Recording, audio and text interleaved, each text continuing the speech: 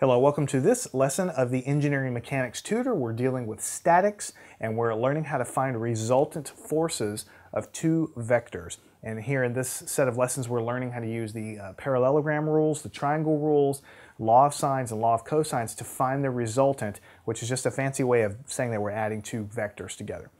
All right, so what we have on the board is this problem here. We have F1 and F2. F1 is 900 newtons, F2 is 600 newtons. Notice the arrow for F1 is longer than this arrow, and that's because it's representing 900 newtons versus 600 newtons. We're also given a couple of angles. We know that the angle between F1 and the x-axis is 35 degrees, but we also know that the angle F2, between F2 and F1, so this interior angle here is 40 degrees. All right, and so we're asked to find the resultant. And when you see something, unless it's otherwise stated, when the problem just says find the resultant, what you want to be able to find is the magnitude, that means the length of the vector, or results from the addition of these. And you also in general want to find the direction of that vector, which is in this case the angle to the x-axis. That's what this means. So we know just from looking at the problem that here we have some kind of eye bolt or something. You can think of those, got a little circle with a threaded exterior, maybe screwed into a block of wood or something. And here I've got a rope attached to it and I'm pulling with 600 newtons. And here I've got a rope pulling this way at 900 newtons.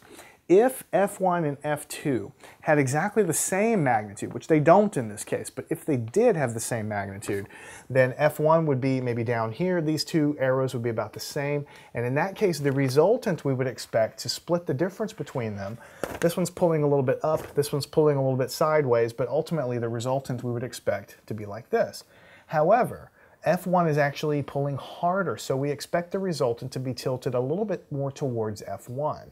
And that's what we expect. So we always want to get a kind of a sanity check on what we think is going to happen before we solve anything.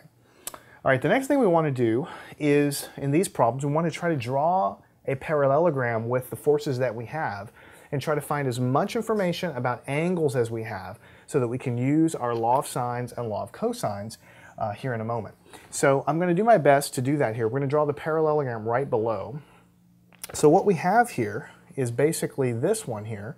This line represents F1, or I should say F2, which was 600 newtons. All right, now this is freehand, so I'm trying to match it, but it's not probably quite right.